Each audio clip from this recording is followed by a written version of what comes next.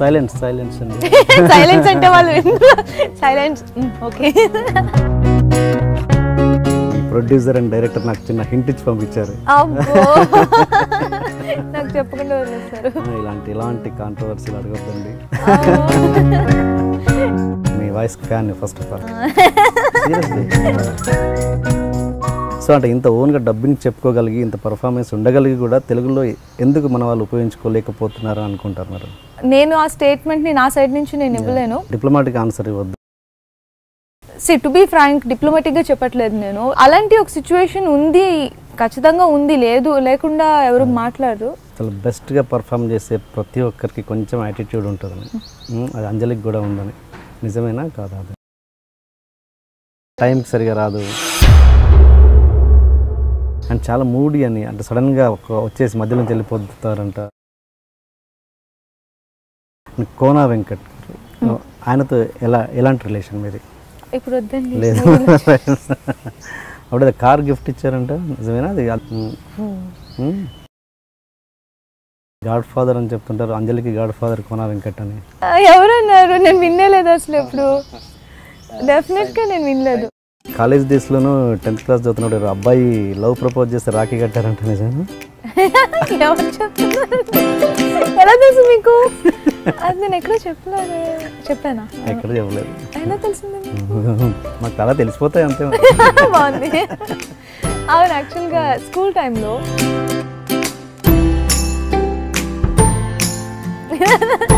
తర్వాత ఇండస్ట్రీకి వచ్చాక ఎంతమంది ప్రపోజ్ చేశారు? నాకు జర్నీలో మీలాంటి అమ్మాయిని చూడమని మా ఇంట్లో చెప్పాను, మీరే చేసుకుంటే ప్రాబ్లం లేదు అని. అలాంటివి చాలా విన్నాను. మీ లైఫ్లో professional are personal బాధపడ్డ incidents? SVSC చేస్తున్నప్పుడు సమంత వాజ్ వెరీ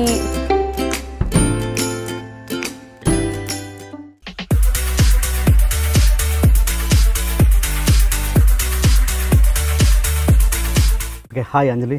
హలో అండి. Welcome to my show. Thank you so much. Okay, start చేద్దాం. ఫస్ట్ ఆఫ్ ఆల్ ఇంటర్వ్యూకి ముందు నాకు పెద్ద ఏమంటారు కొన్ని మీ ప్రొడ్యూసర్ అండ్ డైరెక్టర్ నాకు చిన్న హింట్ ఇచ్చి పంపించారు. నాకు చెప్పకుండా వదిలేస్తారు. ఇలాంటి కాంట్రవర్సీలు అడగొద్దండి. కాంట్రవర్సీలు అని కాదు, అవి ఆల్రెడీ మాట్లాడి వాళ్ళు అంటే నేను ఏమన్నానంటే అవన్నీ ఆల్రెడీ వచ్చినవే, నేను అలాంటి అడిగిన క్వశ్చన్స్ ఏం అడగను. వినాలి, మీకు చెప్పడానికి మీకు బోర్గా ఉంది, వినే వాళ్ళకి కూడా బోర్గా అనిపించింది. ఆ క్వశ్చన్ నా లేని ఉండవు. చాలా హ్యాపీగా మనం కొంచెం ప్లెజెంట్ ఇంటర్వ్యూ చేద్దాం. రెడీ? ఓకే. మీరు ఏంటి అసలు ఫస్ట్ ఆఫ్ ఆల్ లుక్ కంప్లీట్గా మారిపోయింది ఏంటి? లాస్ట్ వెయిట్ అండి, బికాజ్ కరెంట్ ప్రాజెక్ట్స్ జరుగుతున్నాయి కదా, సో క్యారెక్టర్ డిమాండ్స్, అందుకని కొంచెం వెయిట్ తగ్గాల్సి వచ్చింది. అండ్ మోర్ ఓవర్ వెయిట్ తగ్గిన వెంటనే ఆటోమేటిక్గా అపియరెన్స్ మారిపోయింది. సో అంతే. అదేంటి ఇది పవర్ యోగా? పవర్ యోగా ఏంటిది పవర్ యోగా అంటే?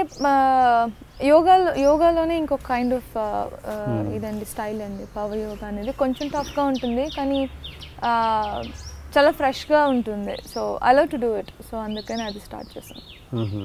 Okay okay right. కానీ చిత్రాంగదలో కొంచెం ఫ్యాట్గా ఉన్నట్టున్నారు, కొంచెం అంత ఫ్యాట్గా ఉంది. బికాజ్ మీరు కంపారిటివ్లీ గీతాంజలి తర్వాత మూవీస్కి చిత్రాంగదకి చూస్తే మీరు అందులోనే కొంచెం వెయిట్ లాస్ ఫీల్ అవుతారు.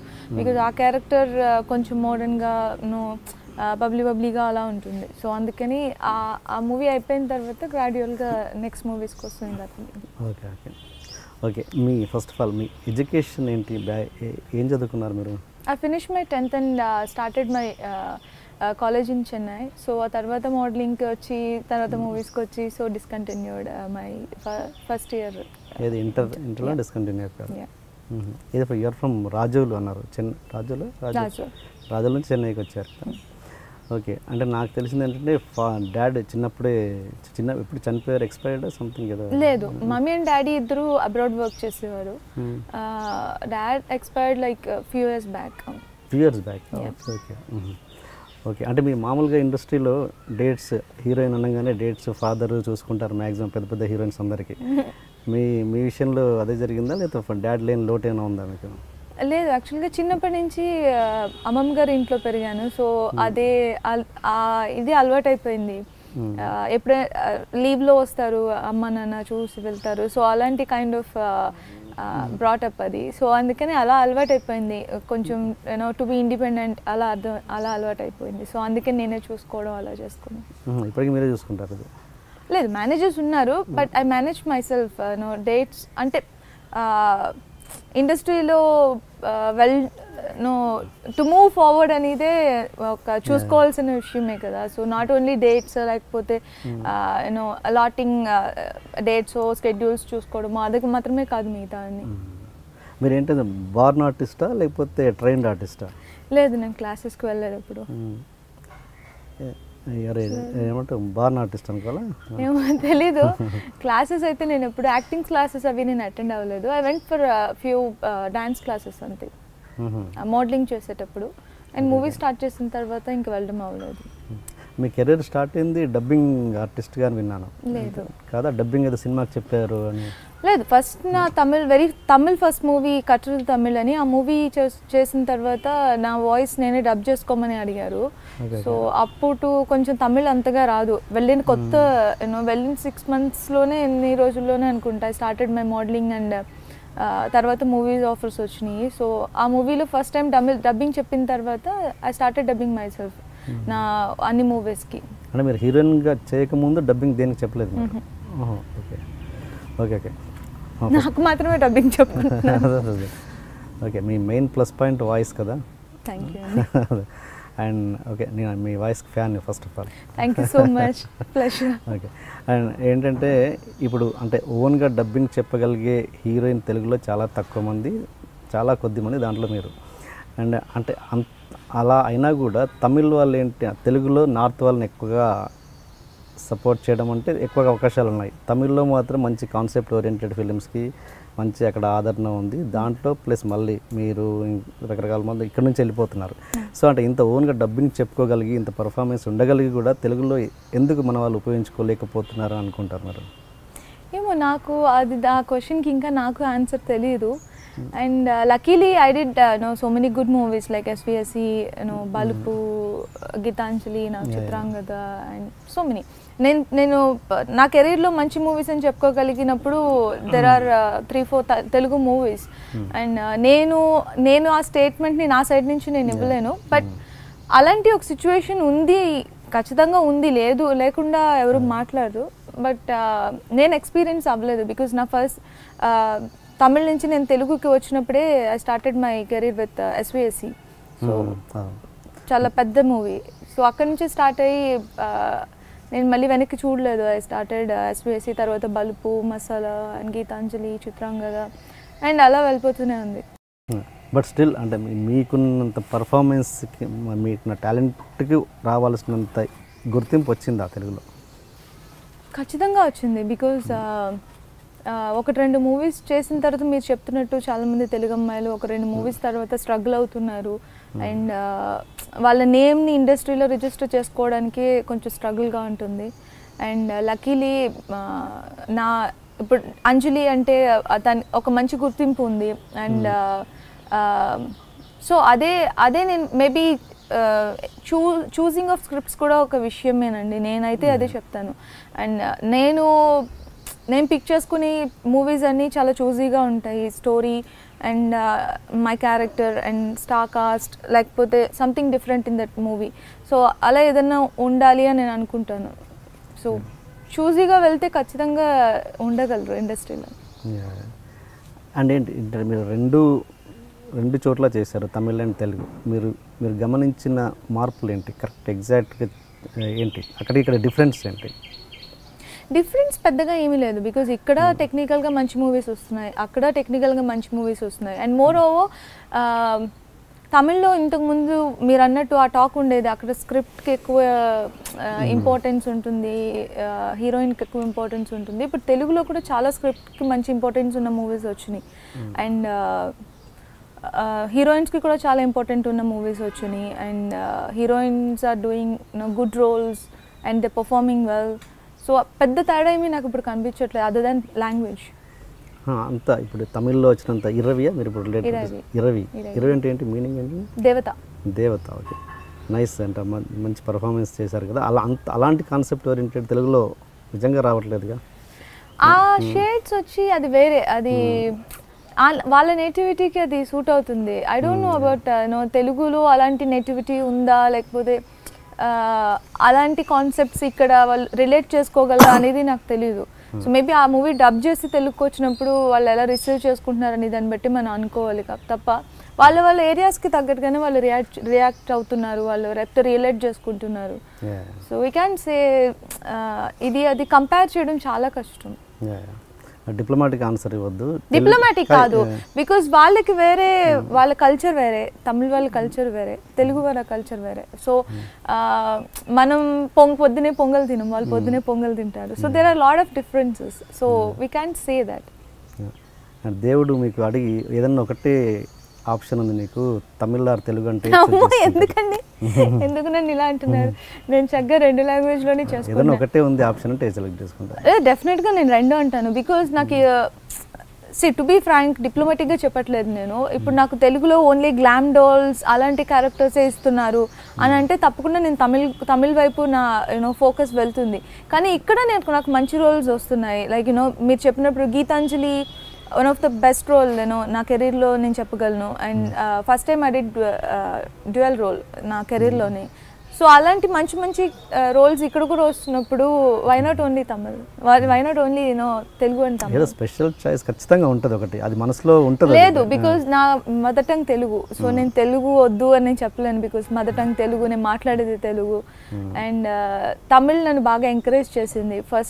ఫస్ట్ ఆపర్చునిటీ నుంచి నా స్టార్డమ్ క్రియేట్ చేసి పెట్టింది. So I can say no to Tamil. Tamil other then Tamil ఇంకా చేశారా? మలయాళం అట్లా చేశాను. మలయాళంలో ఒక ప్రాజెక్ట్ చేశాను అండ్ ఇప్పుడు మాట్లాడుతున్నాను. అండ్ కన్నడలో ఐ డిడ్ 2 మూవీస్. అక్కడ కూడా మీరే డబ్బింగ్? మలయాళం నేను చెప్పలేదు. కన్నడ ఇప్పుడు రీసెంట్గా like last year before year Puneeth Raj కుమార్తో ఒక మూవీ చేశాను. ఆ మూవీకి నేను డబ్బింగ్ చెప్పాను. Okay, Kannada. Okay. And me sister ఎన్టీవీలో anchor అని విన్నాను, అది పేరేంటండి? యామిని. ఎప్పటి నుంచి చేస్తున్నారు తను? చాలా ఇయర్స్ నుంచి చేస్తుంది. ఒక 5 years ఉంటుంది అనుకుంటున్నాను. వర్క్ ఎక్స్పీరియన్స్ ఉంటుంది. అక్క కదా, ఎల్డర్. అంటే ఏంటి, తనకు మిమ్మల్ని చూసాక అనిపించిందా, లేకపోతే ఎట్లా తన బేసిక్గా జర్నలిజంలో ఉందా? లేదు, యాక్చువల్లీ తను ఇక్కడ స్టడీస్ కంటిన్యూ చేయడానికి వచ్చింది హైదరాబాద్. సో అలా వచ్చినప్పుడు she started working in channels, news, I mean movie bulletins చెప్తారు కదా. సో అలా షీ ట్రైన్డ్. సో తర్వాత స్టార్ట్ చేసింది and she continued with it. So ఇప్పుడు అందులో సంపాదించుకుందా మీరు ఇన్ఫ్లుయెన్స్? లేదు, తనే. బికాస్ నేను అప్పుడు తమిళ మూవీస్ చేస్తున్నాను, ఇక్కడ లేను, చెన్నైలో. సో ఇప్పుడు తను కంప్లీట్గా ఎన్టీవీలో యాంకర్ అయిపోయింది. ఓకే, ఫస్ట్ నుంచి యాంకరింగ్ అంటే యాక్టింగ్ అలాంటిది ఇష్టం లేదు. అతనికి యాంకరింగ్లోనే ఇంట్రెస్ట్ ఎక్కువ. ఓకే. అండ్ యాక్టింగ్ విషయానికి వస్తే మీరు ఇప్పుడు ఏదైతే యాక్టింగ్ చేస్తున్నారో అది మీ రియల్ యాటిట్యూడా, లేకపోతే నిజంగా పర్ఫార్మెన్స్ చేస్తున్నారా? అంటే కొంతమందికి ఏంటంటే దాని రియల్గా యాజ్ ఇట్ ఈస్ ఒరిజినల్గా పర్ఫామ్ చేస్తారు చాలా క్యాజువల్గా, అలాంటి యాక్టింగా మీది? లేదంటే మీరు దానికి అంటే అందుకే అడిగాను, ట్రైన్డా బాగున్నా? లేదు, యాక్చువల్గా నాకు యాక్టింగ్ అంటే బాగా డ్రమాటిక్ పర్ఫార్మెన్స్ నాకు రాదు. నన్ను అడిగినా కూడా నేను చేయలేను, because I'm week in it. నాకు ఏదైనా ఒక క్యారెక్టర్ ఇస్తే అది నేనైతే ఎలా ఉంటుంది అనేది నేను అనుకుని నేను బిహేవ్ చేస్తాను అంతే. I won't act. ఈవెన్ సీతం వాకిట్లో మూవీ అప్పుడు కూడా నాకు స్టార్టింగ్ 2-3 days వెంకటేష్ గారు, మహేష్ గారు అండ్ వాళ్ళందరూ పక్కన యాక్ట్ చేసినప్పుడు ఫస్ట్ 2-3 days నాకు కొంచెం నర్వస్గా అనిపించింది. అండ్ సో నేను అలా సీతా క్యారెక్టర్ లోపలికి వెళ్ళిపోయి నేను అంత ప్లే చేయలేకపోయాను. అండ్ 3rd-4th day నుంచి డైలాగ్స్ని నేను ఎలా చెప్తానో అలా చెప్పడం మొదలుపెట్టాను. అండ్ శ్రీకాంత్ గారు కూడా బాగుంది, అలాగే ఆ ఫ్లోలో ఎలా చెప్తారో అలాగే చెప్పండి, డోంట్ పర్ఫార్మ్ అని. So that is my style. నేను ఆ క్యారెక్టర్ తీసుకుని అది నేనైతే ఎలా ఉంటుంది అనేది రిప్రజెంట్ చేస్తాను. I won't act. నాకు అది యాక్టింగ్ అంటే కొంచెం ఈవెన్ నాకు ఎక్స్పీరియన్స్ లేని కొన్ని విషయాలు క్యారెక్టర్స్లో వస్తూ ఉంటాయి.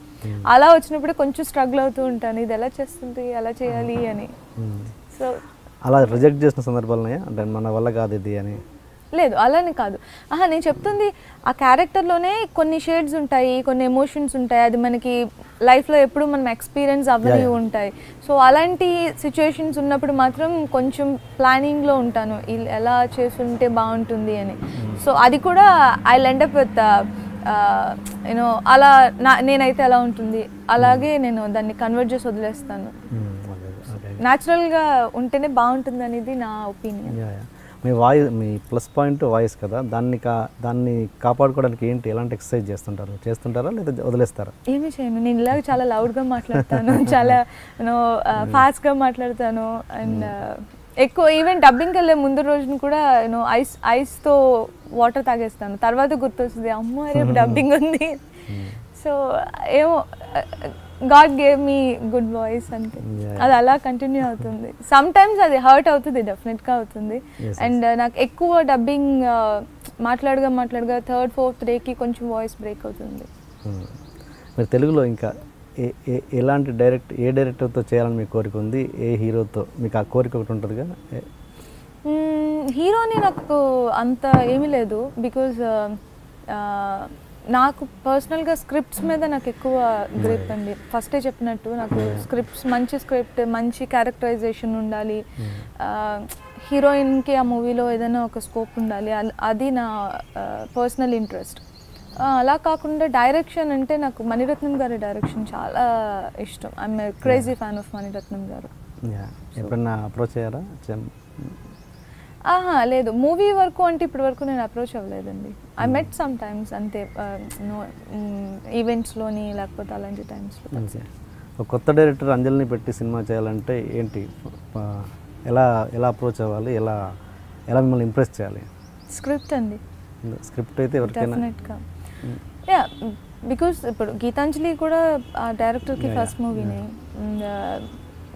ఈవెన్ జర్నీ మూవీ కూడా డైరెక్టర్కి ఫస్ట్ మూవీ. సో నేను చాలామంది ఫస్ట్ మూవీ డైరెక్టర్స్తో వర్క్ చేశాను. అండ్ నాకు స్క్రిప్ట్ మంచిగా నేరేట్ చేయడం అనేది కాదు చెప్పింది, స్క్రిప్ట్లోనే ఒక మంచి గ్రిప్ ఉండాలి. అండ్ అది నన్ను ఇంప్రెస్ చేస్తే డెఫినెట్గా నేను టేకప్ చేస్తాను. అంటే గొప్ప మంచి యాక్టర్స్ చాలా బెస్ట్గా పర్ఫామ్ చేసే ప్రతి ఒక్కరికి కొంచెం యాటిట్యూడ్ ఉంటుందని, అది అంజలికి కూడా ఉందని, నిజమేనా కాదా? అది ఐ హేట్ యాటిట్యూడ్స్ అండి. యాటిట్యూడ్స్ అంటే యాటిట్యూడ్కి చాలా మీనింగ్స్ ఉన్నాయి. నేను చెప్తున్న మీనింగ్ ఏంటి అంటే, ఐ మీన్ పొగరు, ఐ డోంట్ కేర్ అలాంటివి నాకు నచ్చవు. బికాజ్ అది నా క్యారెక్టర్ కాదు చిన్నప్పటి నుంచి. అండ్ అప్పటి నుంచి ఇప్పటి వరకు అలాగే ఉన్నానని చాలామంది నాతో వర్క్ చేస్తున్న వాళ్ళు, లేకపోతే మై క్లోజ్ ఫ్రెండ్స్ అందరూ అదే చెప్తారు. And I never changed for any reason. నేను ఎప్పుడు నా క్యారెక్టర్ చేంజ్ చేసుకోలేదు. అప్పుడు ఇలాగే మాట్లాడుతూనే ఉంటాను, ఐ మేక్ ఫ్రెండ్స్, ఇప్పుడు అంతే అలాగే ఉన్నాను. No attitudes. బట్ యాటిట్యూడ్ అంటే అదే పాజిటివ్ వేలో చెప్పాలంటే అందరికీ వాళ్ళ క్యారెక్టర్ ఉంటుంది, that is kind of attitude. అది మిస్ చేసుకోకుండా ఉంటేనే డెఫినెట్గా వాళ్ళు వాళ్ళగానే ఉంటారు, దే వోంట్ చేంజ్. మరి ఎందుకు మామూలు టాక్ స్ప్రెడ్ అవుతుంది, తను కొంచెం యాటిట్యూడ్ చూపిస్తుంటుంది? ఎవరన్నారు? నేను వినలేదు అసలు ఎప్పుడు. డెఫినెట్గా నేను వినలేదు. టైం సరిగా రాదు అస్సలు లేదు. I go on time. And even చిత్రాంగదకి కూడా వి స్పెండ్ లాట్ ఎక్కువ మేము వర్క్ 24 అవర్స్లో ఆల్మోస్ట్ లైక్ 18-19 అవర్స్ కూడా వర్క్ చేసాం యూఎస్లో స్కెడ్యూల్స్లో. And we keep timings. Okay, definitely. And చాలా మూడీ అని అంటే సడన్గా వచ్చేసి మధ్యలో వెళ్ళిపోతారంట కదా? నేను ఇప్పటి వరకు this is my 10th year అండి, ఇప్పటి వరకు చేయలేదు నేను అలాగా. బికాజ్ నేను ఎక్కువ అలాంటివి చేస్తే ఆ రోజుకి బాగానే ఉంటుంది. అంటే నా ఒపీనియన్ ఏంటంటే, ఇప్పుడు మనకి ఎక్కువ కోపం వస్తుంది, సో అక్కడి నుంచి వెళ్ళిపోతాము, ఆ రోజుకి బాగానే ఉంటుంది. నెక్స్ట్ డే మళ్ళీ వాళ్ళ మొహమే చూడాల్సి వస్తుంది, అప్పుడు చాలా గిల్టీగా ఫీల్ అవుతాము, సారీ చెప్పాల్సి వస్తుంది, లేకపోతే ఒకలాంటి అపాలజైజ్ ఫీల్స్ ఖచ్చితంగా ఉంటాయి ఆ ప్లేస్లో. అది అవాయిడ్ చేయడానికి ముందరిది అవాయిడ్ చేసుకుంటే సరిపోతుంది కదా. సో అదే నేను అనుకుంటాను. So that's why I won't fight with people. Okay okay okay. And అంటే నాకు ఇండస్ట్రీలో నాకు తెలిసినంత వరకు సురేష్ బాబు గారు, స్రవంతి రవికిషోర్ గారు వాళ్ళ ఇంట్లో సొంత ఫ్యామిలీ మెంబర్ లాగా చూసుకుంటారంట, నిజమేనా? అది అంటే కొన్ని ఇష్యూస్ జరిగినప్పుడు I was doing masala movie, తర్వాత అప్పుడు వాళ్ళ ప్రొడక్షన్లో మూవీ చేస్తున్నాను. So that's why that talk is there. అంతే. ఓకే ఓకే, అప్పుడు అలా జరిగింది అక్కడ. Yeah, some of my well wishers డెఫినెట్గా. ఓకే. అండ్ ఇండస్ట్రీలో మీకు మంచి ఫ్రెండ్స్ ఎవరు, మంచి వెల్ విషర్స్ ఎవరు, మంచి ఫ్యామిలీ ఫ్రెండ్స్ ఎవరు? అదే నేను చెప్పాను కదా, అందరూని నేను ఫ్రెండ్స్గానే చూస్తాను. I won't like cat fights అలాంటివి ఏవి నేను ఎప్పుడు పెట్టుకోను ఎవరితోటి. ఈవెన్ హీరోయిన్స్ కానివ్వండి, కో స్టార్స్ కానివ్వండి. అండ్ సో సమ్ పీపుల్ డెఫినెట్గా క్లోజ్ ఫ్రెండ్స్ అవుతారు అండ్ సమ్ పీపుల్ అవ్వరు. సో నాట్ లైక్ ఈ వీళ్ళే వెల్ విషర్స్, వీళ్ళే కాదు అలాగేనేమీ లేదు. సో అందరితోటి బాగా మూవ్ అవుతాను. ఓకే. కోనా వెంకట్ ఆయనతో ఎలాంటి రిలేషన్ మీది? ఐ వర్క్ లైక్ 3 మూవీస్ పైన చేసినట్టున్నాను. రైటర్గా బల్పు నుంచి స్టార్ట్ చేసి, and Gitanjali producer, co producer, one of the producer and writer. And he's a good well wisher of mind. Like మీరు చెప్పినట్టు he's in the list definitely. God father అని చెప్తుంటారు, అంజలికి గాడ్ ఫాదర్ కోనా వెంకట్ అని.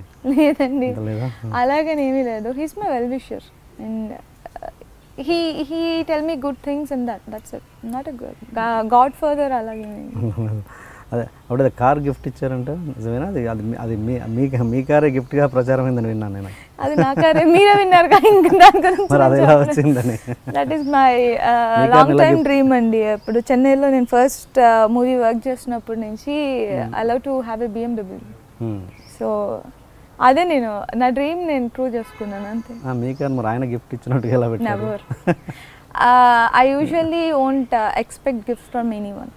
ఓకే. మా ఇంట్లో ఐ మీన్ నా సిస్టరో లేకపోతే వాళ్ళు వీళ్ళంటే that's a different thing, not from others. Because అది ఎందుకు అంటే అది కూడా నేను చెప్తాను. బికాస్ బేసిక్గా నేను చిన్నప్పటి నుంచి వెరీ ఎంగేజ్లో నేను మూవీస్కి వచ్చేసాను. Like first movie start చేస్తున్నప్పుడే. So I started earning. అప్పటి నుంచి ఒకసారి మీరు మీ కష్టార్జితం అని రావడం మొదలుపెట్టిన తర్వాత you won't expect from others. అది ఆ యాటిట్యూడ్ ఖచ్చితంగా మీ దగ్గర ఉంటుంది. So that is there in me. Me first earning ఎంత? ఫస్ట్ ఎర్నింగ్ నాకు గుర్తులేదు కానీ సమ్వేర్ థౌజండ్సేనండి. ఇది ఫస్ట్ తమిళ్ మూవీకి అనుకుంటా. మూవీ కంటే ముందు మీరు ఏదో ఉన్నారు, మోడలింగ్ చేశాను. బట్ నాకు దాని మీద పెద్ద ఐడియా లేదు. బికాజ్ అది బాగా ఎంగేజ్. సో నాకు పెద్దగా గుర్తులేదు అది. సో నాకు మూవీ స్టార్ట్ చేసిన దగ్గర నుంచి నాకు గుర్తుంది. Because I wanted to be an actress, not a model. So అంటే మీ జర్నీ చూస్తుంటే, మీ సక్సెస్ చూస్తుంటే ఖచ్చితంగా ఒక ఫైర్ ఉన్న అమ్మాయి అన్నది ఎవరికైనా క్లియర్గా అర్థమవుతుంటుంది. అంటే ఇప్పుడు కొత్తగా వచ్చే అమ్మాయిలకి అంటే ఎలా ఉండాలి, అది మీరు ఎలా గైడ్ చేస్తారు? మీ ఎక్స్పీరియన్స్ ప్రకారం ఎలా ఉంటే సక్సెస్ అవుతారు? డెఫినెట్గా వాళ్ళకి వాళ్ళు ఇప్పుడు వాళ్ళు యాక్టరే అవ్వాలి అని అనుకుంటే డెఫినెట్గా దాని మీద వాళ్ళకి కాన్సన్ట్రేషన్ స్ట్రాంగ్గా ఉండాలి. అండ్ అది అచీవ్ చేయాలన్న ఒక స్ట్రాంగ్ బిలీఫ్ ఉండాలి అండ్ పట్టుదల ఉండాలి. And some more other qualities అంటే concentrate on your profession are be bold and be positive. Definitely అవన్నీ హెల్ప్ చేస్తాయి. యాటిట్యూడ్ అండ్ క్యారెక్టర్ అనేది డెఫినెట్గా ఇన్ఫ్లుయెన్స్ చేస్తుంది కదా అవకాశాల మీద. డెఫినెట్గా. బికాస్ మీరు ఎంత దూరం దాని మీద పట్టుదలగా ఎంత దూరం గ్రిప్గా ఉంటున్నారో డెఫినెట్గా అది మీ వైపు పుల్ అవుతుంది, మీరు లాక్కోగలరు. మీకు అలాంటి ఎక్స్పీరియన్స్ అయిందా ఎప్పుడైనా? ఎస్ అండి. నేను ఫస్ట్ నుంచి నేను హీరోయిన్ అవ్వాలి, ఒక సక్సెస్ఫుల్ హీరోయిన్ అవ్వాలి అని నేను చిన్నప్పటి నుంచి నాకు గోల్ ఉండింది. ఐ మీన్ నా ఫస్ట్ మూవీ స్టార్ట్ చేసినప్పటి నుంచి. అండ్ దట్స్ వై నేను ఫస్ట్ మూవీయే కటరు తమిళ్ అనే తమిళ్ మూవీయే చాలా టఫ్ రోల్ నేను యాక్ట్ చేసింది. And second మూవీనే shopping mall. So shopping mall second మూవీగా take up చేసినప్పుడే అందరూ అన్నారు చాలా రిస్క్ వద్దు, బికాజ్ బడ్డింగ్ యాక్టర్స్కి అది కొంచెం చాలా టఫ్గా ఉంటుంది, అది పర్ఫార్మెన్స్ సరిగా ఇవ్వలేకపోతే వేరే కేటగిరీలో పడిపోతావు అని. So I wanted to take up that challenge. So అందుకనే నేను షాపింగ్ మాల్ టేకప్ చేసిన దానికి రీజన్. నేను అన్నది ఏంటంటే మీ యాటిట్యూడ్ మీ ఇది రాంగ్గా ప్రజెంట్ చేయబడి మీరేదో మీ మనసులో అసలు అలాంటి బిహేవియర్ ఎదుటి లేదు మీ మనసులో లేదు, బట్ ఎదుటి వాళ్ళకి రాంగ్గా ప్రజెంట్ అయింది, దానివల్ల మీరు ఎఫెక్ట్ అయిన సందర్భాలు ఎప్పుడైనా ఉన్నాయా? లేవండి, లేవు. నా గురించి నేను అంత I mean I can say that I'm a good person to others. That's it. I won't harm people or I won't throw my attitude on others because I know that it hurt others అనేది నాకు తెలుసు. ఇప్పుడు ఎవరైనా మన మీద attitude throw చేస్తుంటే మనకు చాలా హర్ట్ అనిపిస్తుంది. So at the same time మనం త్రో చేసినప్పుడు వాళ్ళకి కూడా హర్ట్ అనిపిస్తుంది. సో నాకు బేసిక్గా పీపుల్ని హర్ట్ చేయడం ఇష్టం ఉండదు. కో స్టార్స్ తోటి అంటే ఇప్పుడు టాప్ స్టార్స్తో చేస్తున్నప్పుడు సపోజ్ సమంత లేకపోతే ఇంకోటి అలాంటితో చేస్తున్నప్పుడు ఎలా ఉంటుంది? మామూలుగా అక్కడ ఐగోస్ అనేది తెలుస్తుంటాయి కదా? డెఫినెట్గా లేవండి. నేను సమంత, శృతి చాలా మందితో చేశాను అండ్ ఈవెన్ తమిళ్లో కూడా. అండ్ నాకు అలాంటి ప్రాబ్లమ్స్ ఎప్పుడు రాలేదు. అండ్ ఎస్విఎస్సి చేస్తున్నప్పుడు Samantha was very good to me and కొన్ని combination scenes but we enjoyed lot. And శృతి హాసన్కి నాకు పెద్ద కాంబినేషన్స్ లేవు మూవీలో, but we met in audio launch లేకపోతే ప్రమోషన్స్ అలాంటి వాటిలో she was good to me. హీరోయిన్స్లో best friend ఎవరు మీకు? హీరోయిన్స్లో అంటే నాకు పర్సనల్గా వెరీ గుడ్ ఫ్రెండ్ అంటే భాను అంటే నా ఫస్ట్ మూవీ ఫోటో మూవీలో నాతో వర్క్ చేసిన అమ్మాయి. అండ్ ఇప్పటికీ తనే నాకు బెస్ట్ ఫ్రెండ్. చేస్తున్నారా తను ఇక్కడ? లేదు, షీ మ్యారీడ్ అండ్ సెటిల్డ్. ఇప్పుడున్న హీరోయిన్స్లో లేదు, నేను అదే చెప్తున్నాను కదా, నా బాండింగ్ లాంగ్గానే ఉంటుంది, ఇక్కడితో కట్ చేసుకొని వెళ్ళిపోయి ఇంకొకరితో అలా కాదు. So she is my all time friend, very good friend. అసలు ఫోటో అనే సినిమా ఎలా వచ్చింది మీకు దాకా? అదే ఫస్ట్ కట్ తమిళ్ చేస్తున్నప్పుడు అంతకుముందు మోడలింగ్ ఫొటోస్ శివనాగేశ్వర గారి దగ్గరికి వెళ్ళినవి. సో వెళ్ళినప్పుడు ఆయన ఒక వీడియో షూట్ చేసి చూద్దాము అని పిలిపించారు. అప్పటికే నేను అక్కడ కట్టడ తమిళ్ కమిట్ అయి ఉన్నాను. సో ఇక్కడికి వచ్చి నేను ఆ ఫోటోషూట్ అటెండ్ అయిన తర్వాత శివనాగేశ్వర గారికి ఆ క్యారెక్టర్కి కొంచెం హోమ్లీగా ఇన్నసెంట్గా అలా ఉండాలి. సో అలా వచ్చిన opportunity photo cinema wrong entry అని ఎప్పుడన్నా అనిపించిందా మీకు? లేదండి, బికాజ్ నా ఫస్ట్ ప్రాజెక్ట్ అందులోనే నాకు మంచి పేరే వచ్చింది. బికాజ్ ఇద్దరు అందులోనే హీరోయిన్స్ కూడా ఇద్దరు ఉంటారు and 3 of us introduced in that movie, hero and heroine and మీ ముగ్గురు. నా క్యారెక్టర్ అప్పుడే చాలామంది నన్ను అప్రిషియేట్ చేసి చెప్పారు, ఫస్ట్ మూవీలోనే మంచి క్యారెక్టర్ చూస్ చేసుకున్నారు. నాట్ చూస్, శివనాగేశ్వర గారు ఆ క్యారెక్టర్ కోసమే నాకు వీడియో టెస్ట్ చేశారు, ఆ క్యారెక్టర్ నాకు ఇచ్చారు. So that's good for me. నాకు ఆ మూవీ మీద పెద్ద బ్యాడ్ ఒపీనియన్ అయితే ఎప్పుడూ లేదు.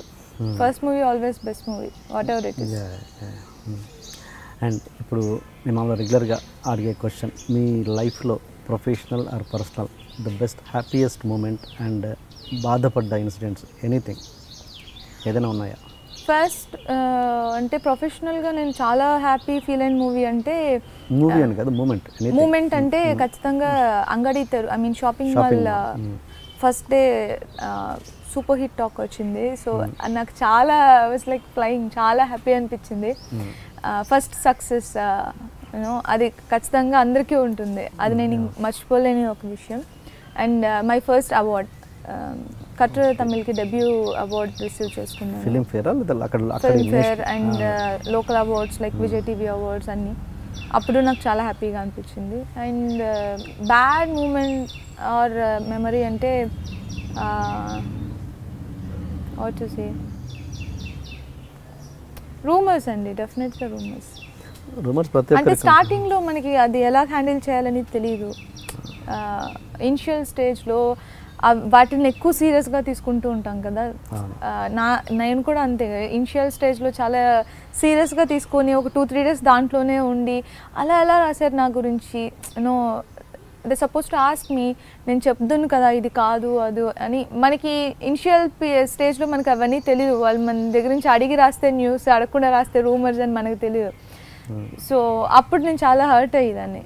అండ్ ఆ తర్వాత ఇప్పుడు ఓకే. రూమర్స్ అనేవి రెగ్యులర్గా ఉంటాయి కదా, అదర్ దాన్ దట్ ఏదైనా ఇన్సిడెంట్ లేదు. నిజంగా నేను ఫస్ట్ హర్ట్ అయింది దానికే, బికాజ్ నేను ఎక్కువ సెన్సిటివ్ అండి, హర్ట్ అవుతాను బాగా. సో అందుకని నేను అప్పట్లో నాకు ఫస్ట్ రూమర్ వచ్చినప్పుడు నేను బాగా హర్ట్ అయ్యాను. ఓకే, ఓకే, మీరు కాలేజ్ డేస్లోనూ 10th క్లాస్ చదువుతున్నప్పుడు అబ్బాయి లవ్ ప్రపోజ్ చేస్తే రాఖీ కట్టారంట నిజమా? ఎవరు చెప్తున్నారు? ఎలా తెలుసు మీకు? అది నేను ఎక్కడ చెప్పలేదు. చెప్పానా? ఎక్కడ చెప్పలేదు. ఎలా తెలిసింది మీకు? మాకు అలా తెలిసిపోతాయి అంతే. బాగుంది. అవును, యాక్చువల్గా స్కూల్ టైంలో చాలా ఎంగేజ్ అండి అది. లైక్ నేను 6th నుంచి వేరే స్కూల్ జాయిన్ అయ్యాను. సో 7th నుంచి 10th వరకు ప్రపోజ్ చేస్తూనే ఉంటే 10thలో రాఖీ కట్టేశాను. అబ్బాయి ఫీలింగ్ ఏంటి మరి? ఆ అబ్బాయి ఫీలింగా అన్నయ్య సంథింగ్ లైక్ నాకు ఇంకా గుర్తుంది. అన్నయ్య అంటే అప్పుడే ఏదో మూవీ మహేష్ బాబు మూవీ ఏదో వచ్చింది. సో అన్నయ్య కాదు, దట్ కాల్ కన్నయ్య అని ఏదో చెప్పి రాఖీ తీసి పడేసి వెళ్ళిపోయాడు. కేర్ అబౌట్ దట్ రాఖీ అయితే ఏంటి అని తీసి పడేసి వెళ్ళిపోయాడు. After that I never seen. తర్వాత ఇండస్ట్రీకి వచ్చాక ఎంతమంది ప్రపోజ్ చేశారు? అవి చాలా ఉంటాయి కదా. సో నాట్ లైక్ సీరియస్గా లవ్ లెటర్స్ అలా కాదు, కొంచెం అంటే మెమరబుల్ ఒకటి ఉంటుందిగా, అంటే అది ఫన్నీగా ఉండొచ్చు, ఏదో గుర్తుంచుకునేది ఒకటి ఉంటుందిగా. అంటే ఫ్యాన్స్దే అలాంటివి ఎక్కువ ఉంటాయి. బికాస్ వాళ్ళే కొంచెం ఎమోషనల్గా ప్రపోజ్ చేస్తూ ఉంటారు మన ఏదైనా షూటింగ్ స్పాట్స్కి వెళ్ళినప్పుడు. అలా నేను చాలామందివి రిసీవ్ చేసుకున్నాను అక్కడ తమిళ్ షూట్స్లో ఉన్నప్పుడు. లైక్ కొంచెం రూరల్ ప్లేసెస్లో అది షూట్ చేసినప్పుడు వాళ్ళు చెప్తూ ఉంటారు, నాకు జర్నీలో మీలాంటి అమ్మాయిని చూడమని మా ఇంట్లో చెప్పాను, మీరే చేసుకుంటే ప్రాబ్లం లేదు అని. అలాంటివి చాలా విన్నాను. సమ్ టైమ్స్ చాలా నవ్వొస్తూ ఉంటాయి అలాగా. అంటే పెళ్ళి ఎప్పుడు చేసుకుంటున్నారు? కొంచెం టైం ఉందండి, ఇంకా ఉంది. హీరోయిన్ కెరీర్ అంతా అయిపోయినాక అంతేనా? డెఫినెట్గా, because I don't want to miss anything. దీన్ని మీరు ఎలా తీసుకుంటారు? మామూలుగా హీరోయిన్ అంటే జనరల్గా హీరోయిన్స్ ఒక పీక్గా ఒకటి స్టేజ్ చూడాలంటే పర్సనల్ లైఫ్ కొంచెం మిస్ చేసుకోవాల్సిందే ఖచ్చితంగా.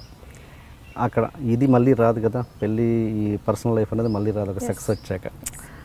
ఆ కొన్ని ఎక్స్పీరియన్స్ మీరు చూశాక మీరు అలా కాదు, నేను కొంచెం ఇది కూడా కావాలి నాకు అని అనుకుంటారా? లేదు నాకు ప్రొఫెషనల్ లైఫే ఇంపార్టెంట్ అలా అని కాదు. యాక్చువల్గా మీరు చెప్పింది నిజం. ఎందుకంటే హీరోయిన్స్ ఆ లైమ్ లైట్ ఆ ఫీల్ అవన్నీ ఉన్నప్పుడు డెఫినెట్గా కొన్ని మిస్ అయిపోతారు. ప్రైవేట్ లైఫ్ కావచ్చు, లేకపోతే వాళ్ళ ప్రైవసీ కావచ్చు, బయటకు వెళ్ళడానికి, లేకపోతే రెగ్యులర్గా ఎవరైనా ఒక అబ్బాయిని డేటింగ్ చేస్తే అది బయట పెద్ద విషయం కాదు. ఆర్ ఎవరైనా ఒక అబ్బాయి లవ్ చేసుకుంటే పెద్ద విషయం కాదు. అది ఇండస్ట్రీలో అయితే దానికి సెపరేట్గా టైం మనం స్పేర్ చేయాల్సి వస్తుంది. అవన్నీ మన ప్రొఫెషనల్ లైఫ్కి కొంచెం దానికి దీనికి క్లాష్ ఉంటుంది లైట్గా. సో అలాంటప్పుడు అవన్నీ మిస్ అవ్వాల్సి వస్తుంది ఫర్ ష్యూర్. అది అందరికీ జరిగే విషయమే అనుకుంటున్నాను నేను. అదే దాంట్లో పెళ్ళి కూడా ఒక భాగం అంతే కదా, పెళ్ళి కూడా మిస్ అవుతాం. అంటే మిస్ అవ్వరు, ఐ మీన్ అందరూ హీరోయిన్స్ అందరూ పెళ్లి చేసుకుని సెటిల్ అయిపోయిన వాళ్ళు. ఆ తర్వాత మళ్ళీ ఇండస్ట్రీకి వచ్చారా లేదా అనేది సెకండ్ థింగ్, అది మన గురించి మాట్లాడలేదు. బట్ అది మామూలుగా కామన్గా అమ్మాయిలు అయితే కొంచెం ఎర్లీగా చేసేసుకుంటారు, అండ్ హీరోయిన్స్కి అయితే కొంచెం ఆ ఏజ్ టచ్ చేస్తున్నప్పుడు ఆ టైంలో చేసుకుంటారు. బట్ ఇప్పుడు కామన్గా కూడా గర్ల్స్ అదే ప్రిఫర్ చేస్తున్నారు కదా, ఇప్పుడే ఎందుకు పెళ్ళి, కొన్ని రోజుల తర్వాత చేసుకుందాం, I want to feel my life, అలా కొంచెం ఉన్నాయి స్టేట్మెంట్స్ అన్నీ ఉన్నాయి ఇప్పుడు కామన్గా కూడా. మామూలుగా ఒక హీరోయిన్ సక్సెస్లో ఉన్నప్పుడు పెళ్లి చేసుకుంటే ఆ సక్సెస్ డ్రాప్ అవుద్దని మీరు నమ్ముతారా? ఉన్నాయండి అలాంటివి, డెఫినెట్గా ఉన్నాయి, లేవని మాత్రం మనం అనలేము. మేబీ వాళ్ళ లక్ కూడా దానికి కలిసి వస్తుంది అనుకుంటున్నాను. బికాస్ పెళ్ళిళ్ళు అయిపోయిన తర్వాత బాలీవుడ్లో జరుగుతున్నాయి, మనకి ఎంతవరకు జరుగుతుందని నేను ఇంకా చూడలేదు అసలు ఇప్పుడు అలాంటివి. బాలీవుడ్లో అంటే దెర్ ఆర్ ఫ్యూ, అది పెళ్ళిళ్ళు అయిపోయిన తర్వాత కూడా సక్సెస్ఫుల్ హీరోయిన్స్గా ఉన్నవాళ్ళు. మనకి ఎంతవరకు అది వర్కౌట్ అవుతుందని నాకు తెలియదు, బికాస్ మనకు అంత ఎక్స్పీరియన్స్ మనం చూడలేదు మన ఇండస్ట్రీలో అలా. అండ్ ఏంటి చెన్నై నుంచి హైదరాబాద్ షిఫ్ట్ అవబోతున్నారంట తొందరలోనే? లేదండి, షిఫ్టింగ్ లేదు, సెటిల్ లేదు. బికాజ్ నేను అక్కడ ఎక్కువ వర్క్ చేస్తే అక్కడ ఉండాల్సి వస్తుంది, అస్మాటు ఫ్లై చేసి ఇక్కడికి వచ్చి అక్కడికి వెళ్ళడానికి. అండ్ ఇక్కడ ఎక్కువ వర్క్ చేస్తే ఇక్కడ ఉంటాను, సో రెండు చోట్ల ఉంటాను. మీకు ఏది ఇష్టం, వెదర్ అక్కడ ఇక్కడ? నాకు పర్సనల్గా అంటే బయట తిరగడానికి చేయడానికి అంటే హైదరాబాద్ బాగా నచ్చుతుందండి. సో మామూలుగా రోడ్స్లో వెళ్తున్నప్పుడు కూడా అది బాగుంటుంది. అండ్ ఫ్రెండ్స్ లేకపోతే వర్కింగ్ అలాంటి మోడ్లో అంటే చెన్నైలో కూడా బాగుంటుంది. బికాజ్ ఇక్కడ మనకి రోడ్ పర్మిషన్స్ అలాంటివన్నీ ఇక్కడ కొంచెం టఫ్గా ఉంటాయి. సో బెటర్ నాకు ఎక్కువ తిరగడానికి అంటే హైదరాబాద్ రోడ్స్ బాగా నచ్చుతాయి. వెదర్ గురించి వెదర్ ఇక్కడ చల్లగా ఉంటుంది. Okay okay. అండ్ ఫైనల్గా సినిమా గురించి వద్దాం. చిత్రాంగద ఏంటంటే ఈ అశోక్ గారితో ఆయన ఈ స్టోరీ మీరు సినిమా చేయడానికి మెయిన్ రీజన్ ఏంటి? స్క్రిప్ట్ అండి. బేసిక్గా చిత్రాంగద స్క్రిప్ట్ నాకు వచ్చి చెప్పినప్పుడు ఆయన చెప్పిన కంటెంట్ చాలా కొత్తగా అనిపించింది. అండ్ నేరేషన్ చాలా బాగా చెప్పారు. బట్ నాకు ఒక డౌట్ ఉండింది, ఆయన ఇది విజువలైజ్ చేస్తున్నప్పుడు ఎలా వస్తుంది అది కొంచెం మీకు మూవీ చూస్తే అర్థమైపోతుంది. కొంచెం టఫ్ కంటెంట్ అది మనం ఎక్కడైనా ఒక్క చోట మిస్ అయినా కూడా ఆడియన్స్కి మనం కరెక్ట్గా మనం ఏమనుకుంటున్నామో అది వాళ్ళకి తీసుకెళ్ళి చూపించలేం. సో అది నాకు అనిపించింది. కానీ అశోక్ గారు చాలా బాగా చేశారు. బికాజ్ నాకే కొన్ని సీన్స్ నేను వర్క్ చేసిన సీన్సే ఎక్కడెక్కడ వచ్చినాయి అనేది నాకు చాలా ఆశ్చర్యంగా అనిపించింది. నేను డబ్బింగ్ వర్షన్ చూసినప్పుడు, ఇన్ ఆర్డర్ చూస్తున్నప్పుడు నాకే చాలా ఇది ఇక్కడ కోసమే తీసారా ఇది అని. సో చాలా బాగా చేశారు. అండ్ చాలా ఇంట్రెస్టింగ్గా ఉంటుంది మూవీ. త్రూ అవుట్ మూవీ చాలా ఇంట్రెస్టింగ్గా ఉంటుంది. డెఫినెట్గా థ్రిల్ అవుతారు. సో ఆ రీజన్కే నేను చిత్రాంగద టేకప్ చేశాను. రాత్రి చూసాను మూవీ. చూసారా? బాగుందా? మీరు ఆ థ్రిల్ ఫీల్ అయ్యారా? డెఫినెట్గా. అండ్ ఏంటి అంటే ఈ సినిమాలో పాట కూడా పాడారంట.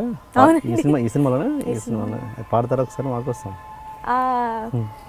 ఫస్ట్ టైం పాడాను పాట నేను ఇన్ని సంవత్సరాలు. అది యాక్చువల్గా ఒక రీదమే ఉంది, మాట్లాడుతున్నట్టు ఉంటుంది. ఒక పెళ్లిలో ఆ సాంగ్, ఆ మ్యారేజ్ సీక్వెన్స్ సాంగ్ అదే పాడాను. మీకు అంత తేడా తెలియలేదా? పాడినట్టు అప్పటికి తెలియదు నాకు, అందుకే కాన్సంట్రేట్. ఆ పాట నేనే పాడాను. పాడండి ఒకసారి. అది ఎలా స్టార్ట్ అవుతుందంటే,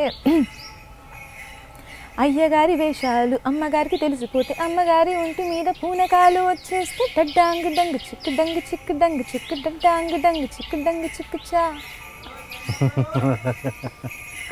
సో ఆ పాట పాడాను. అండ్ తెలుగు తమిళ రెండు పాడాను.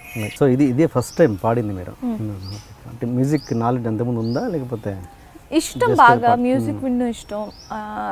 నా హాబీస్లో నెంబర్ 1 హాబీ అని చెప్పొచ్చు. ఎప్పుడు మ్యూజిక్, ఇయర్ ఫోన్స్ లేకపోతే హెడ్ ఫోన్స్ పెట్టుకుని ఈవెన్ ట్రావెల్ చేస్తున్నా సరే, అండ్ కార్లో, ఇంట్లో, సమ్టైమ్స్ ఐ కుక్, అప్పుడు కూడా ఎప్పుడు నాకు ఆ సాంగ్స్ వెనకాల ప్లే అవుతూనే ఉండాలి. అప్పుడే నేను ఏదైనా పని చేయగలను. ఈవెన్ మేకప్ చేసుకుంటున్నప్పుడు కూడా లౌడ్ స్పీకర్లో సాంగ్స్ పెట్టేసి ఉంచుతాను. సో నాకు వినడం ఇష్టం, కానీ పాడతాను, హమ్ చేస్తాను. ఆ పాట వస్తున్నప్పుడు ఓవర్లాప్లో పాడతాను. కానీ ఫస్ట్ టైం మూవీ కోసం పాట.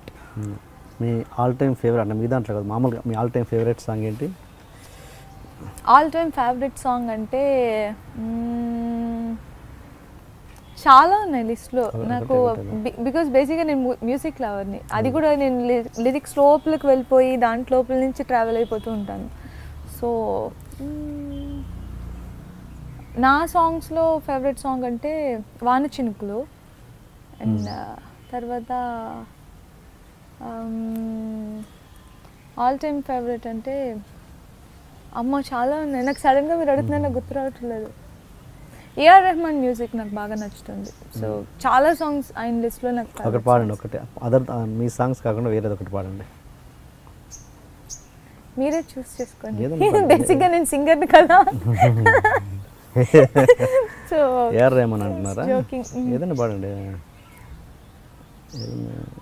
చూసారా, మీకే ఒక సాంగ్ అయినప్పటికీ ఎంత ఉంది కానీ అంటే నేను మెలోడీ ఆలోచిస్తున్నాను ఏది బాగుంటుందా అని. ఇళయరాజా పాడతారా? ఏదో పాడండి. అరే ఏమైంది పాడండి. ఆరాధన అంతే నాకు రాదండి, అందుకే మీకు వచ్చింది. కొంచెం ఇటువైపు రండి.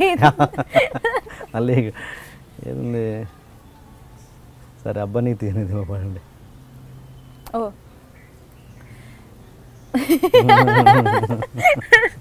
నేను అంత బాగా పాడినండి, ఆ సాంగ్ ఏదో పాడేశాను అంతే. ఎవరు మార్కులు లేరు, చెప్పండి పాడండి.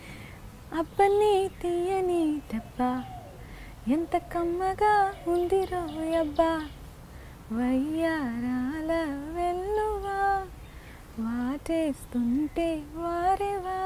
అంతే నాకు. ఓకే. ఇంకా అంటే మీరు ప్రీవియస్గా కూడా గీతాంజలి చేశారు కదా, అది హారర్. ఇది కూడా ఆల్మోస్ట్ హారర్ కాదు కానీ ఒక థ్రిల్లర్. ఆ కలర్స్ ఉంటాయి. అంటే మీకు అంటే రెండు అదే సేమ్ అవుతున్నాయని ఫీల్ రాలేదా మరి? అంటే మీరు దగ్గరగా చేస్తున్నారు కదా సినిమా, తెలుగులో, తమిళ్లో అంటే డిఫరెంట్గా చేస్తున్నారు. కాదండి, డెఫినెట్గా నేను గీతాంజలి చేసిన తర్వాత, గీతాంజలి పెద్ద సక్సెస్ అయిన తర్వాత అలాంటి జనర్లోనే చాలా స్క్రిప్ట్స్ వచ్చినాయి. హీరోయిన్ సెంట్రిక్స్ అయితే ఏంటి, లేకపోతే హారర్ కామెడీ అలాంటివన్నీ. సో నేను వాంటెడ్గా ఆ జోనర్ తీసుకోకూడదు అనే ఒక రీజన్కే నేను అవన్నీ అవాయిడ్ చేసుకుంటూ వచ్చాను. బట్ ఫస్ట్ అశోక్ నా దగ్గరకు వచ్చి ఇలా చిత్రాంగద స్క్రిప్ట్ చెప్తానన్నప్పుడు నేను ఫస్ట్ ఓకే ఇంకో హారర్ సినిమా చెప్తారు విందాం అనే కూర్చున్నాను. కానీ somewhere it related to thriller. అది హారర్ మూవీ ఖచ్చితంగా ఆ షేడ్స్లో ఉంటుంది, జనాల్ని ఖచ్చితంగా భయపెడుతుంది, కానీ చాలా డిఫరెంట్గా ఉంటుంది. మీరు ఏ చిత్రాంగద గీతాంజలి తర్వాత తీసుకున్నారని అడిగితే నా దగ్గర ఒక క్లారిటీ రీజన్ ఉంటుంది చిత్రాంగద గురించి. సో డెఫినెట్గా ఆ షేడ్స్లో ఈ మూవీ ఉండదు. వేరే మీ పేరు దాంట్లో చిత్రాంగద ఏంటి మరి? చిత్రాంగద ఏంటి టైటిల్ జస్టిఫికేషన్? చిత్ర టైటిల్ రోల్ ప్లే చేశాను, కానీ చిత్రాంగద అంటే అశోక్ నాకు చెప్పినంత వరకు అది అర్జునుడి ఇందులో హిస్టరీలో అర్జునుడి భార్య పేరు చిత్రాంగద, అండ్ ఆవిడ కొంచెం మగరాయుడు అంట. సో ఆవిడ చాలా బోల్డ్, స్ట్రైట్ ఫార్వర్డ్, చాలా మగరాయుడు లాంటి ఒక క్యారెక్టర్. సో ఈ మూవీలో చిత్ర అనే అమ్మాయి అలాంటి షేడ్స్లో ఉండే ఒక క్యారెక్టర్. సో అది ఆడియన్స్కి రీచ్ అవ్వడం కోసమని చిత్రాంగద అని టైటిల్ పెట్టారు, అండ్ ఆ అమ్మాయి పేరు చిత్ర. అలా అయితే కరెక్ట్ జస్టిఫికేషన్ అండి. ఓకే, ఇంకా ఈ సినిమా ఎందుకు చూడాలి జనాలు? ఖచ్చితంగా కొత్త కంటెంట్స్ లేకపోతే కొత్త మూవీస్ని రిసీవ్ చేసుకోవాలి, లేకపోతే అలాంటి మూవీస్ చూడాలి అని చాలామందికి ఇంట్రెస్ట్ ఉంటుంది. బికాజ్ బేసిక్గా నేను థ్రిల్లర్ లవర్ని, నేను ఎక్కువ థ్రిల్లర్ మూవీస్ చూస్తాను. అలా ఆ కంటెంట్స్ ఉన్న మూవీస్ చూడాలి అని అనుకుంటే డెఫినెట్గా ఈ మూవీ వాళ్ళని సాటిస్ఫై చేస్తుందండి. అండ్ రెగ్యులర్ జోనర్లో ఉండకుండా ఆడియన్స్ ఇప్పుడు ఆడియన్స్ చాలా షార్ప్గా ఉన్నారు. ఈవెన్ నేను కూడా ఏదైనా స్క్రిప్ట్ నేరేట్ చేస్తున్నప్పుడు నాకు డైరెక్టర్ ఎవరైనా నేను బ్రెయిన్లో ఆలోచిస్తూ ఉంటాను, దీని తర్వాత అదే వస్తుంది, దాని తర్వాత అదే వస్తుంది, మోస్ట్లీ అదే వస్తుంది. ఎంత తిప్పి రాసినా కూడా మోస్ట్లీ అదే వస్తుంది. కానీ నాకు చిత్రాంగద స్క్రిప్ట్లో నేను అనుకున్నవేవి ఆయన చెప్పలేదు. సో కంటెంటే నేను వేరే అనుకున్నాను, కంటెంటే ఆయన వేరే చెప్పారు. సో డెఫినెట్గా థ్రిల్ చేస్తుంది ఆడియన్స్ని. వాళ్ళు చూస్తున్నప్పుడు ఓ ఇదా నేను అది అనుకున్నాను, డెఫినెట్గా ఎవ్రీవన్ ఫీల్స్, డెఫినెట్లీ థెల్ ఫీల్. నాకు తెలిసి ఈ సినిమాలో మొత్తంలో తెలుగు ఆర్టిస్టులు అంటే మీరు రాజా రవీంద్ర గారు ఓన్గా డబ్బింగ్ చెప్పుకున్న ఆర్టిస్టులు అంటే మొత్తం ఒక తమిళ్ వాసన అట్లా ఏమో వచ్చే అవకాశం లేదా దీంట్లో? లేదండి, దీపక్ హిందీ. అదే అంటున్నాను నేను, అనేది తెలుగు ఉంది, మీరు ఇద్దరే ఆర్టిస్టులు టోటల్ సినిమా మొత్తంలో అనుకుంటా, అంతేనా? ఇంకెవరైనా ఉన్నారా? సప్తగిరి, ఓకే, అది కామెడీ ట్రాక్. ఓకే, అంటే ఒక తమిళ్ డబ్బింగ్ మూవీ అన్న ఫీల్ ఉండదండి, ఎందుకంటే బైలింగ్వల్ తీసాం మేము, సింగిల్ లాంగ్వేజ్ కాదు. సో రెండు షూట్ చేసాం, తమిళ్ తెలుగు. అండ్ సప్తగిరి ప్లేస్లో తమిళ్లో తమిళ్లో చేశారు. సో ఆయన ఆ ట్రాక్ వేరే ఉంటుంది, ఈ ట్రాక్ వేరే ఉంటుంది. డెఫినెట్గా మీకు తెలుగు లిప్సింగ్కి తమిళ్ డబ్బింగ్ చెప్పలేదు, రెండు లాంగ్వేజెస్ షూట్ చేసాం. సో అందుకే మీకు ఖచ్చితంగా ఆ వాసన రాదు, వేరే వాసన.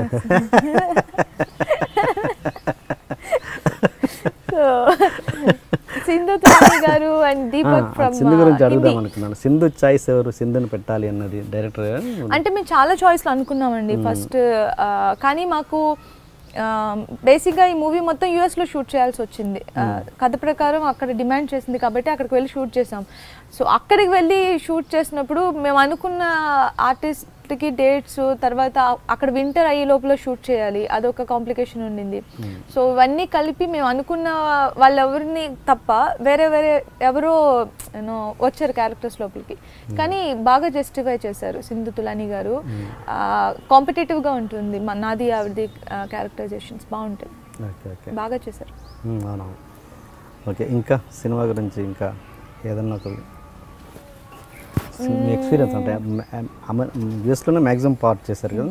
అవునండి, యూఎస్లో పీక్ వింటర్స్లో షూట్ చేసాము, 7-8 స్టేట్స్లో షూట్ చేసాం. బికాజ్ ఆ స్నోఫాల్ క్యాప్చర్ చేసామండి, అది ఫస్ట్ మీకు మూవీలో ఫీల్ అవుతుంది డెఫినెట్గా, కోల్డ్ అదంతా చాలా కష్టమైన సిచ్యువేషన్స్, కష్టమైన లొకేషన్స్, చాలా క్రౌడెడ్ ఏరియాస్లో షూట్ చేసాము. అండ్ అక్కడ బ్లాక్ ఫ్రైడే అలాంటి అకేషన్స్లో వచ్చే ప్యారెట్స్ మొత్తం షూట్ చేసాము. అవన్నీ కొంచెం కొత్తగా ఉంటాయి మన ఆడియన్స్కి డెఫినెట్గా. అండ్ లొకేషన్స్ వైజ్ డెఫినెట్గా కలరే వేరేగా ఉంటుంది, బికాస్ టెక్నీషియన్స్ కూడా అక్కడి నుంచే హైర్ చేసాం. హాలీవుడ్ ఫీల్ క్వాలిటీ అయితే ఖచ్చితంగా ఆడియన్స్ చూస్తారు. మీ పార్ట్ ఎన్ని రోజులు ఉంది సినిమాలో, వర్కింగ్ డేస్? నేను ఆల్మోస్ట్ అన్ని రోజులు వర్క్ చేశాను. Okay okay. నేను ఆల్మోస్ట్ టెక్నికల్గా షూటింగ్ జరుగుతున్నప్పుడు మామూలుగా అంటే మీరు ఒక మంచి ఏమంటారు ఇన్వాల్వ్ అయ్యి చేసే ఆర్టిస్ట్ కాబట్టి సీన్ సీరియస్గా జరుగుతున్నప్పుడు ఏదో రకరకాల డిస్టర్బెన్స్ వస్తుంది, మంచి మూడ్లో ఉండి పర్ఫామ్ చేస్తారు, ఏదో టెక్నికల్ ప్రాబ్లం వస్తుంది, కెమెరామెన్ ఏదో ఇవి ఏదో అవుతుంది, దానివల్ల మళ్ళీ రీటేక్ చేయలేని పరిస్థితి కూడా ఉండొచ్చు ఒక్కోసారి. ఆ మూడ్లో మీరు డిస్టర్బ్ అయ్యి అరిచిన సందర్భాలు ఉంటాయా? లేవండి, ఎందుకంటే దీనికి ఈ సినిమాకి ఆల్మోస్ట్ నేను ఎవ్రీ షాట్ అలాగే చేశాను. ఎందుకంటే కొన్ని చిన్న చిన్న ఎక్స్ప్రెషన్స్ ఉంటాయండి, అవి మనకి చాలా కష్టంగా ఉంటుంది. లొకేషన్ అలాంటి లొకేషన్స్లో ఫర్ సపోజ్ మేము న్యూయార్క్లో అక్కడ షూట్ చేస్తున్నాము, అందులోని ఏడవలసిన షార్ట్స్ కొన్ని ఉన్నాయి, డ్రాప్స్ వచ్చేస్తాయి, కానీ మనం ఆ ప్లేస్లో షూట్ చేయలేము. అది కాకుండా అది కూడా దాటి మనం షూట్ చేసిన తర్వాత అమ్మాయి వచ్చింది అనుకున్నప్పుడు మా తమిళమా అంటారు. సో అందులోంచి మనం అలా రిలాక్స్ అయిపోతున్నప్పుడు మళ్ళీ దాంట్లో లోపలికి వెళ్ళి మళ్ళీ తమిళ్ సేమ్గా ఎమోట్ చేయాల్సి ఉంటుంది. సో అవన్నీ కొంచెం టఫ్గా ఉంటుంది బైలింగ్వల్కి. కానీ స్టిల్ కొన్ని క్యారెక్టర్స్ మనకి హ్యాపీగా ఉంటుంది చేసేసి. అలాంటి మ్యాక్సిమం రీటేక్ చేయలేము కదా, అంటే బైలింగ్లో ఉన్నప్పుడు అలా మంచి ఎమోషన్, ఈ ఎమోషన్ అక్కడ రావాలని గ్యారంటీ లేదుగా. కానీ డైలాగ్ ఉంటే చేసి తీరాలి కదండి, వేరే దారి లేదుగా. లిప్ సింగ్ కోసం ఖచ్చితంగా తమిళ్ తెలుగు రెండు లాంగ్వేజ్లు తీయాల్సి వచ్చింది. Okay okay. సైలెంట్ షార్ట్స్ తప్ప మిగతా అన్ని షార్ట్స్ తీయాల్సి వస్తుందండి. అంటే నేను అన్నది అది కాదు, నేనున్న పాయింట్ ఏంటంటే మీరు బాగా అద్భుతంగా పర్ఫార్మెన్స్ చేస్తున్నారు, ఆ మూడ్లో ఉన్నారు, సడన్గా ఏదో టెక్నికల్ ప్రాబ్లం వచ్చింది, లేకపోతే ఇంకో కో ఆర్టిస్ట్ మీకు కోఆపరేట్ చేయకుండా వాడు పంచ్ సరిగా అయ్యలేదు, లేకపోతే ఇంకేదో అలాంటప్పుడు మీరు ఎలా రియాక్ట్ అవుతారు? అంటే అప్పుడు కోపం రాదండి, ఒకలాగా అచ్చో పోయిందే అనిపిస్తుంది. బికాస్ నాకు పర్సనల్గా నేను నా ఫస్ట్ మూవీ నుంచి నేను అలవాటు పడింది ఏంటంటే, నాకు మానిటర్స్ చేస్తే టేక్లో ఫీల్ చాలా డ్రామాటిక్గా అనిపిస్తుంది, పర్సనల్గా నేను ఫీల్ అవుతాను అలా. సో అందుకనే ఎక్కువ ఇంపార్టెంట్ సీక్వెన్స్లు మేము షూట్ చేసినప్పుడు నేను మానిటర్స్ చేయనండి. లైక్ మీరు SVSCలో లాస్ట్లో మహేష్ గారు వెంకటేష్ గారు మాట్లాడుకుంటున్నప్పుడు అమ్మాయి దూరం నుంచి చూస్తుంది అండ్ ఎర్రగా ఉంటుంది నేను. సో అలాంటి సీన్స్, లేకపోతే జర్నీలో హీరో చనిపోయిన తర్వాత ఒక లాంగ్ షాట్ ఉంటుంది, అలాంటి సీన్స్, లేకపోతే షాపింగ్ మాల్లో క్లైమాక్స్ సీన్స్, అలాంటి ఇంపార్టెంట్ సీన్స్ ఏవి నేను మానిటర్ చేయను. నాకు మానిటర్ చేస్తే టేక్ డ్రామాటిక్గా వచ్చేస్తుంది. సో నేను చేస్తాను టేక్లో, ఇన్ కేస్ బాగా రాకపోతే 1 more వెళ్దామని నాకు అలా అనిపిస్తుంది. ఫస్ట్ టేక్లో డెఫినెట్గా చాలా న్యాచురల్గా ఉంటుంది. అలాంటి ప్లేసెస్లో మీరు చెప్పినట్టు కొంచెం డిస్టర్బ్ అవుతాము, కానీ మనం డిస్టర్బ్ అయ్యి వేరే ఊరికి వెళ్ళిపోయామంటే అందులోకి రావడం కష్టం అయిపోతుంది. సో అందులో ఉంటే కొంచెం మనకి హెల్ప్ఫుల్గా ఉంటుంది, మిగిలిన వాళ్ళకి ఎలా ఉంటుందో తెలియదు. కానీ మీరు స్క్రిప్ట్ మామూలుగా స్క్రిప్ట్ ఇచ్చాక డైలాగ్ మీ ఓన్ చేసుకొని వేరే రకంగా మారుస్తారా, లేదా కొంచెం ఓన్ చేసుకోవడం భాగంగా అంటే స్క్రిప్ట్ చదవనండి, యాజ్ ఇట్ ఈస్గా డైలాగ్ చెప్తారా? యాజ్ ఇట్ ఈస్ డైలాగ్ అంటే కొంచెం డ్రామాటిక్ డైలాగ్స్ ఉంటాయి కదా, అవేమి నేను అందులో మనకి ఎక్స్పీరియన్స్ లేని కొన్ని డైలాగ్స్ ఉంటాయి, అలాంటి ఫార్మేట్లో ఉన్నప్పుడు నేను దాన్ని అసలు ఏమి డిస్టర్బ్ చేయను. కామన్గా మనం మాట్లాడుతున్న అలాంటి డైలాగ్స్ ఉంటాయి. ఫర్ సపోజ్ SVSCలో కామన్గా ఇంట్లో పని చేసుకుంటున్నప్పుడు వచ్చే డైలాగ్స్ అవి ఉంటాయి.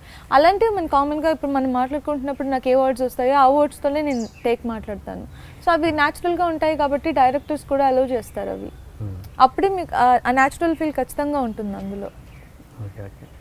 మీకు పిల్లలంటే విపరీతమైన ఇష్టమని మీ డైరెక్టర్ అశోక్ గారు చెప్పారు, నాకు నిజమేనా? అవునండి, పిల్లలతో అయితే చాలా ఆడతాను, ఎంతసేపు అయినా ఆడతాను, చాలా ఇష్టం. ఈవెన్ మా నీస్ అయినా కూడా, మా అక్క పిల్ల ఎవరైనా సరే చాలాసేపు ఆడతాను. And I love to pamper kids. And మీకు చిన్న ఈ షోలో చిన్న సర్ప్రైజ్. ఏంటి? Ashok garu hello,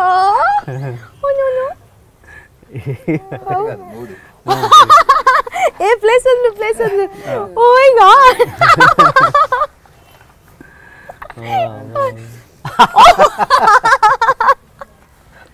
great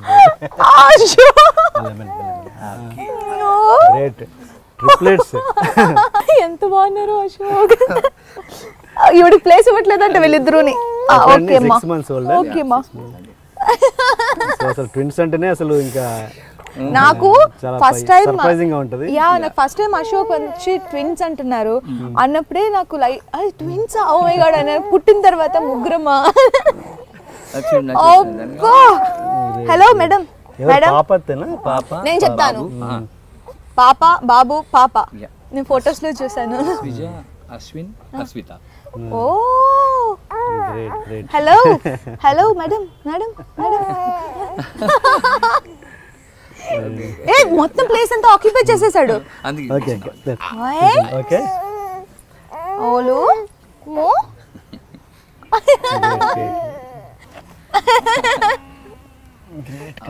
hello madam మీరు కదా మీరే కదా హలో మీరే కదా బిగ్ బిగ్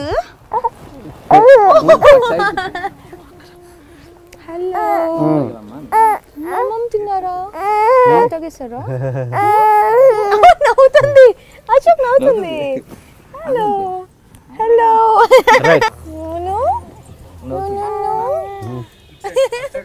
ఓకే భలే నవ్వుతున్నారు అసలు.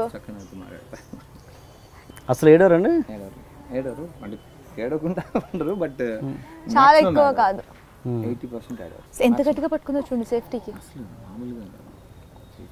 Safety first. చక్కగా నవ్వుకుంటుంది. హాయ్ పాలు తాగావా పాలు తాగావా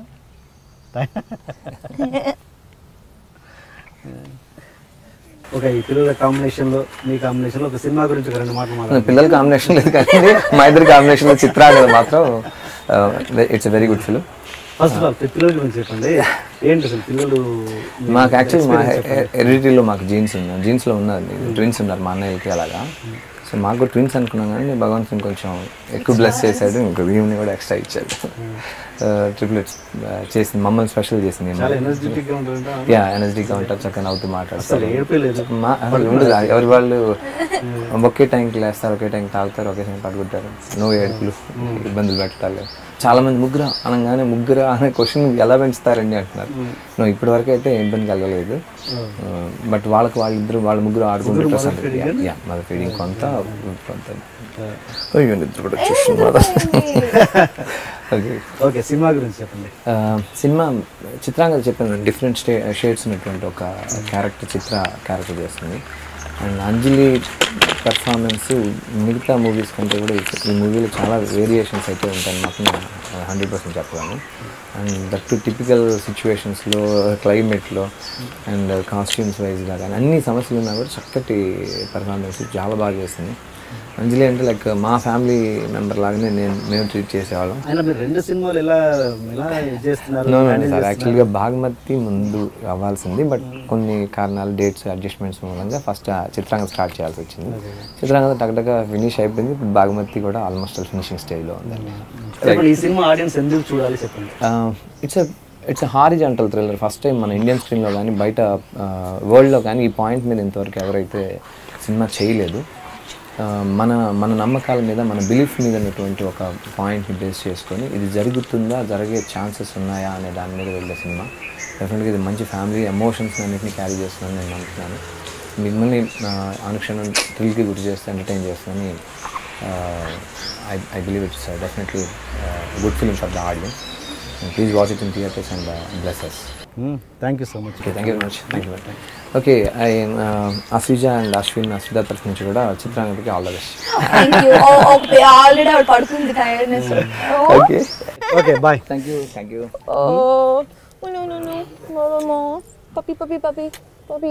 తీసుకెళ్ళండి. నా జుట్టు పిక్నావు నువ్వు నవ్వుతుంది చూసారా అస్సలు ఎంత బాగా నవ్వుతుందో. సినిమా గురించి ఇంకేదైనా చెప్పాలంటే చెప్పండి మనం క్లోజ్ చేద్దాం. చిత్రాంగద డెఫినెట్గా నా కెరీర్లో ఒక మంచి మూవీ అండి. నేను పర్సనల్గా నేను చాలా హ్యాపీ అయిన ఎలాంటి క్యారెక్టర్ అన్ని ఎమోషన్స్ ఉన్న క్యారెక్టర్ లేకపోతే మనకి ఛాలెంజింగ్గా ఉండే రోల్ చేయాలనుకుని అందరికీ ఉంటుంది ఒక డ్రీమ్. డెఫినెట్గా అలాంటి ఒక క్యారెక్టర్ చిత్రాంగదలో నేను ప్లే చేసింది. ఆడియన్స్కి నచ్చుతుంది అనుకుంటున్నాను. డెఫినెట్గా థ్రిల్ అవుతారు, అందరూ థియేటర్లో చూడాలి అంతే. సినిమాలో మీరు ఫ్యాట్ కొన్ని చోట్ల ఫ్యాట్గా ఉంటారు, కొన్ని చోట్ల లేదా? అవునా? అవును, కొన్ని అంటే అక్కడ సీక్వెన్స్ ఇక్కడ సీక్వెన్స్ మారుతున్నప్పుడు అలా అంత పర్ఫెక్ట్గా చేశారా? ప్లాన్గా చేసిందా? ఎందుకంటే మీకు ట్రావెల్ ఉంటుంది సినిమాలో, ఇక్కడ నుంచి అక్కడికి వెళ్ళాక, అక్కడి నుంచి అక్కడికి వెళ్ళాక, అక్కడి నుంచి మళ్ళీ ఇంకో చోటుకు వెళ్ళాక అని. సో ఆ ట్రావెల్లో ఫ్లో ఉంటుంది. అది మాట్లాడవచ్చా మగరాయుడు దాని గురించి? ఇప్పుడు వద్దండి. లేదు, ఓకే, బాగా చేశారు అది. Thank you so much. Right, anyway all the best. Thank you. And more over నా మీరే నా ఫస్ట్ చిత్రాంగద చూసి నాకు కాంప్లిమెంట్స్ ఇచ్చింది, బికాజ్ ఇప్పటివరకు ఎవరు చూడలేదు. And I'm so happy starting from you. Right, thank you so much. Thank you so much. Do subscribe to iDream.